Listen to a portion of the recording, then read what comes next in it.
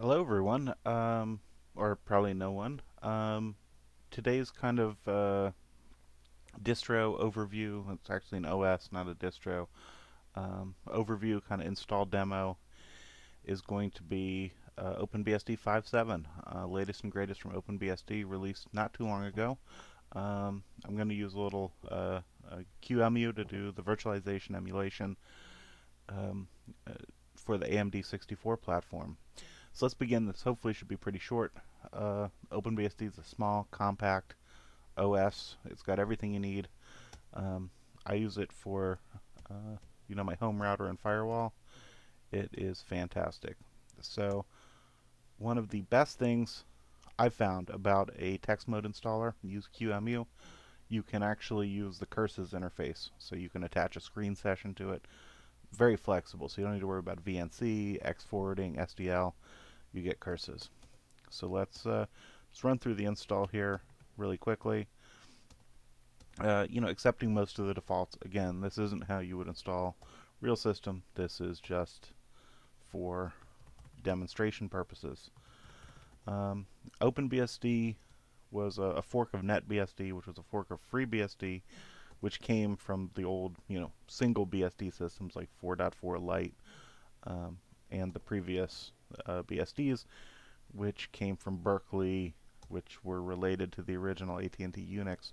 So, in some ways, the BSDs have a more true Unix heritage than something like Linux and the GNU stuff, which GNU's not Unix, right? So, the BSD, while it's not real AT&T code, it is close, and in a lot of ways, I like the BSD way of doing things.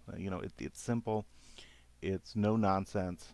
Things like rc.conf. Again, I use Slackware for my Linux distro because of the simple startup and initialization. They keep it simple. We'll see how big the total install here is um, when we're done. Uh, but it's pretty small, right? This is a full base system, so we get you know boot stuff, the kernel, basic utilities, X Windows, man pages, games apparently, um, and I think the install CD is what fits on a CD. I mean, when was the last time you saw a Linux distro that fit on a CD that give you this stuff?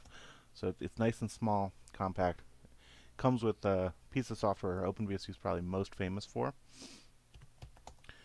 which is PF, or the packet filter, their firewall software. I use it, home firewall, fantastic, really easy to set up, wonderful piece of software. It's also available on FreeBSD, and NetBSD has something called NPF, which is similar.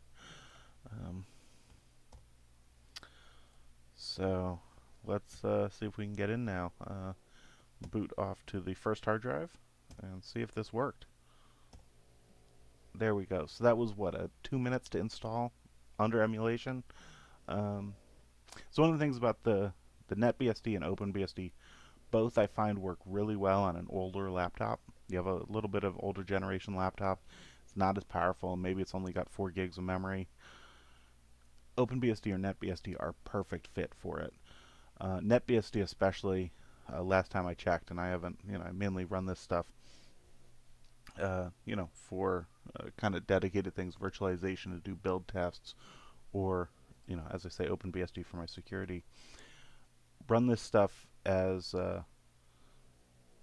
as a headless operation. But NetBSD, at any rate, has very good support for laptops. OpenBSD does as well, in my experience. So we redirected the SSH session there, but I don't want to mess with my known hosts. So let's log in here and see how much space it's taking up. So we've used about 600 megabytes for a full install of the base system. That's not bad. That's not bad. Again, I'm not going to run X here because I'm just on a curses display, but that has some advantages. So let's see about installing some packages. So I don't like straight old VI. I prefer Elvis. So let's put that out there. So installing packages with Open BSD, so easy. Um, and Open BSD they have the attitude that unless you really know what you're doing, stay away from ports, right? Use the pre-built packages, which helps with security. Uh, what's another package we could add? Mm. See if they have SimH, the mini computer simulator. We got SimH in here, though that might be one level of indirection too much to be simulating something under emulation. You know, it one level too much. Not a whole lot else to say about. Um, see what compiler it comes with in 5.7. Um, you get GCC 421, so an older GCC. Pretty sure you can get support for Clang. Um, again, I do a lot of development, building of packages. I appreciate any system that can host development right out of the box. Let's go add another package just because this will be fun, and so we can see how convenient the package management system here is. Again, I prefer the Slackware build from source, or again something like package source on NetBSD. You can use the ports here. It's just their documentation recommends against it, but painless.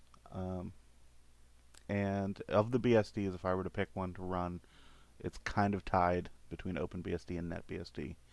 NetBSD has a few more platforms that it can support, a wider compatibility list. OpenBSD has a pretty decent compatibility list too.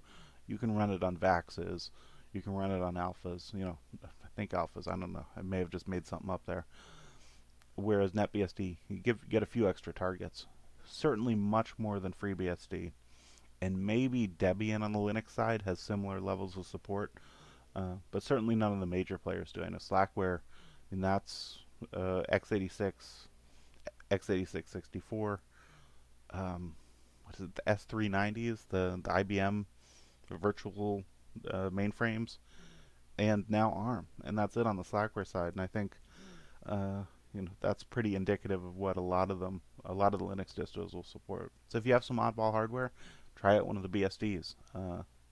Not only will you probably grow to love them for their simplicity and everything makes sense, but they provide some useful features, especially in security, OpenBSD side. Well, thanks. This was a quick video. If you comment, let me know something else you want to see. That's it.